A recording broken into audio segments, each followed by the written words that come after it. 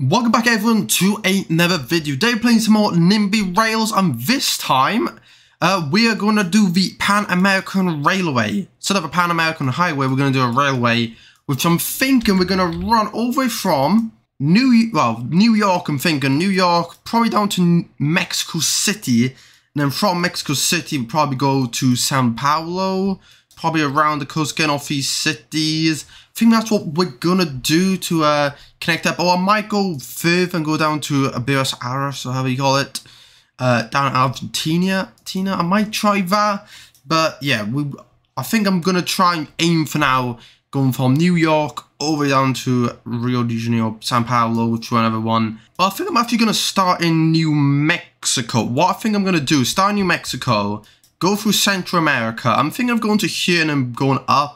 I know this is the capital of Colombia here, but if I do that, I'd have to go straight down and I would have to then curve up for the rest. So I think it's just better to do this and then make another route in the future for that. But yeah, I think I'm going to go from probably here over to this place here to start it off, and then, you know, connect the other side. So when we have the middle, then we could connect the rest up. Well, we've made it outside of Mexico City. Well, technically this is a different city. Technically it's crossing a big hill. A big mound which we built just one on the ground. But yeah, we've left Mexico City, we've gone into this, whatever city this is here. And then yeah, after this, yes, pretty much, we might go down to Guatemala City. I might, you know, stop off here, you know, stop off on certain stops on the route. Right, we finally connected up to Guatemala City, which is already down here, which, you know, is quite a good distance. But yeah, this is going to take probably a couple of hours to do this whole thing, so I better get going. I should also say, I am trying to, with these routes, trying to stick to the ground as much as possible. But sometimes, yeah, you just really can't, because there's so many roads, kind of like this. We can kind of squeeze on through in a straight line. Obviously, I want to keep the speed, so obviously once in a while you do have to build a bridge to go across. Right, here's the final, I guess, leg of the middle step, which obviously there's a bit of a U-shape here because it's going to turn up, and then I think it's going to run through this valley up over here and continue. I think I'm actually not going to buy it straight away though. I think I'm going to just leave it there for now, because I kind of want to, once it's all done, I want to see the price and the total mileage. Yeah, so far it's 11 billion for this part of the route, which, yeah, looking at it, this has taken what? I think this just took just under an hour, about 50 minutes, I think, to do this. So yeah, doing the rest is so long. This is probably only like 20% of it. Okay, we're coming up into this city here with about, what, 68k there. That's very good. Because it's a smaller town, I'm just doing viaducting it. Because it probably, realistically, you probably could just viaduct there if you got the money. The biggest cities, yeah, you probably need a tunnel there. But yeah, we've done some pretty good progress, say, going through here. Yeah, after this place, yeah, I guess there's Georgetown could stop off. There's not really much else. Yeah, probably Georgetown, stop off here. There's not really many other places we can stop off along the way. It's pretty much almost empty throughout this whole thing here. Even when we get here, how's the... yeah, see... Yeah, there's going to be quite a lot of places we can stop off. The only thing is, it is going to take me quite a long time, but I guess that's why we're making these videos, is because of, yeah, people want to see what a massive route like this would be like. So yeah, better start creating it. Well, we have just reached Sao Paulo in Brazil. We made quite a lot of progress, I would say. It has taken quite a lot of time. We made it all the way around Brazil. I think if we did want to go to Buenos Aires, that'd be another probably half an hour to get down there. Yeah, this was very quick doing this, but once we got down here, there's a lot of cities, and yeah, I think we did good progress. We connected a lot of towns, and I think it should be good because of, yeah, all these stations around here, like 120, 160, 88. 89, 120, all these are a lot of people, and also all the towns have done a long way, like Rio de Janeiro.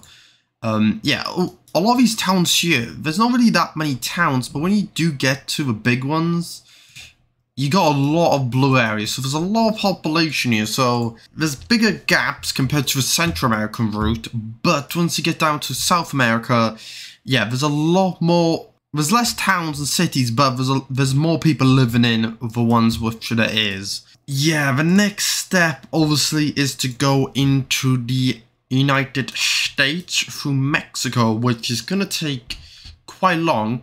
Actually, I don't know if it's gonna take as long because of, yeah, this has taken very long. I thought it was gonna take less time, but that's maybe because last time we did South Africa over here, which was a lot quicker. That's mainly, I think, because a lot of this area here, and even down here, a lot of that was just, it was super quick. There was nothing there.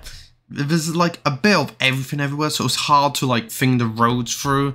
So far, yes, estimated of 40 billion. It's going to cost 40.6 billion to build this. I found an interesting place here. There's actually just this blue square here. It has 172,000 people living here. So I thought, why not build a station in that place? Because that's a lot of people, and I don't know why. I guess by looking at the roads, it does look like, you know, there must be some rich people here. Looks like they planned it out somewhat well. Yeah, we're making up towards San Antonio next, and then we're going to go to Houston afterwards. Okay, we actually did cross into America a bit ago here, which is good. I am kind of just following this main road through Mexico and then into the United States, this main road here, the highway or motorway or whatever country you're from, whatever you call it from. Yeah, I'm just following that kind of upwards towards San Antonio. After that, I could also maybe follow this road quite a bit. It's just, you know, quite easy. It's also quite realistic to follow roads because it's easier to get the shite built, so I tend to just follow roads. And then obviously after Houston, then we're going to be going through all the swamps where there is to New Orleans before then we finally head up north. This isn't taking us as long. It's more when we get into this core and east, where it's going to probably take quite a bit. But at the same time, we are going to build a lot of viaducts because of, yeah, trying to cross that. Like, it's like now we've gone into America and there's a lot of roads everywhere, so I can't really build too much on the ground, or like you can see here, it's going to be like a pain in the ass trying to get it all on in. Oh, San Antonio's right here, okay. Made some good progress here. We tunnel it under the ground. This is how I do it. What actually I'm going to do, I'm going to just go straight right. Instead of connecting up people up here, I'm going to go straight right because of, obviously Austin's up there, so I think in the future I'll have another route which goes out north of the city. So for now, I'll probably just turn like a sharp right this way. But obviously in the future, I will build more stations up north once I build a route, which probably will go, what?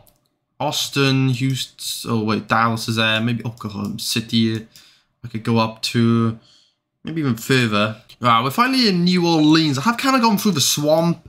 I have built it on viaducts, because I think in real life, you couldn't really put on the ground, they have to be all probably on viaducts. Keep away from all the gators and crap. And obviously through the town, we've also kept it on viaducts, because I don't really think you could build tunnels in this sort of swampy area around here. We are going to then go up north, probably go across over here. Right, we have just reached Richmond, which means our next stop is Washington, Philadelphia, New York, which are all very close to each other. Yeah, it hasn't really taken as long as I thought it would, mainly due to we've had to build a lot of viaducts, mainly because of, if you look in close, like, with Europe, you kind of just have roads. You might have the odd river or two, but like here, you have like every little stream in the world. You have so many rivers and roads, and on the roads you have so many like little bits, which kind of just make it impossible unless you're going to follow the actual train tracks, or you're going to build slow speed, which, well, obviously high speed this is a high speed network.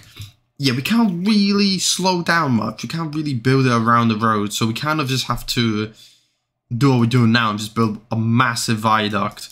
We're getting so close to New York. I have gone outside a bit here with viaduct, but yeah, most of this, almost all of it up here is pretty much just tunnels. We are getting some good populations, like 3,000 there. We got 85,000 in the city centers. It seems to be quite a bit, but yeah, compared to like South America, there's really, I thought there was going to be a lot more population up here than we're coming across. I thought, you know, most of the population would be in America, but apparently not. There we go, 110k. Pretty much the plan is just build a lot of stations on Manhattan. kind of like 262,000, because Manhattan seems to have a good amount of people on it. So, again, where should we build another one? We'll build one here. Pretty much the route's going to go straight into Central Park. Because if we can just pick up a lot of this population, another 200k, you know, we should have a good amount going throughout the route. So, like, a lot of them should head south. If we have a couple million up here, hopefully they, you know, travel quite far, because that could then add up to a lot of money. And there we go. We have we finally have connected the route all the way from New York all the way down to Sao Paulo, which is going to cost us 65 billion quid. Most of it is on the ground. Obviously, a lot of it is in North America with the United States due to all that stuff they got. All the little rivers and all the little roads they got, which can make it possible to go on the ground with high speed. The total tracks is 31 million meters, well, 31.3 million meters. And you can see here how far that really is on the left there. If I get 80 billion, we should be able to afford this whole thing. So I think I'll see you guys once we get 80 billion in the bank. Well, we have gone $81 billion in the game. Which, yeah, to be honest, it's taken me a lot longer than I thought. I think it's taken like an hour and a half, 2 hours to get 80 billion. Well, it was technically 60 odd billion because I already had 20. But yeah, it's taken quite a bit to get the money. But now we can finally build the route. So let's go ahead and do that. There we go. I was thinking about where I really want to connect it. Because I was thinking, should I have the Central American bit going from the border here all the way down to Colombia and then have the southern route? Because I'm not really sure exactly how I want to space it. But I think I'll just do from New York to Mexico City just for now. If in the future I think differently, I can, you know, come back in the future off camera and change things up. So we're going to have, I think, the green in the middle. We're going to have a blue for America and red for South America.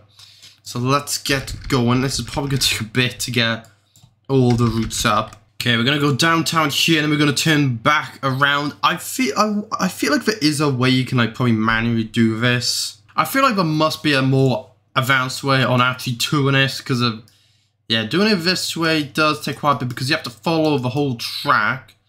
Could I zoom out like this? No. See, I'm going to zoom out as far as I can just to speed it up. Yeah, see, I got to go all the way back. I feel like there must be a way you can do it quicker, like just select here, select there, and be like anything between, stop. So I feel like there must be a more advanced way of doing it, but yeah, I guess for now, I'm just going to do it this way. It's going to take quite a bit, obviously, to go through and do them all. Okay, there we go. Wait, there's 100 stops in total this route takes. That's a lot of stops. Okay.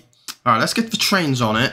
Okay, they look somewhat decently spread out. Obviously, currently, we're not going to need, I think, too many trains because there's not be that much population. But once we, like, add more stops down here or more up there, there's probably going to be a lot of people going through the central of America when you have, like, Los Angeles connected, maybe even, like, San Antonio down there, Buenos Aires. When you have more cities down south connected and more up north connected, this central route, I think, is going to be very popular. There's going to be a lot of people want to use our route. Right, there we go. There's 100 down here. They are quite spread apart. I think there's also a lot of people down there.